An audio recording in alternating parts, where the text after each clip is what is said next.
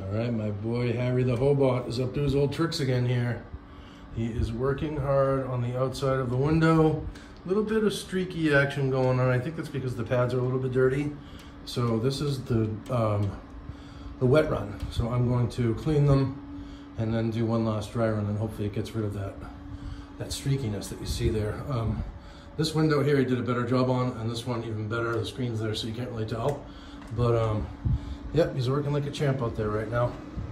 So, and I will show you what it looks like from the outside as well. And there he is. That's my friend Harry the Hobot on the outside.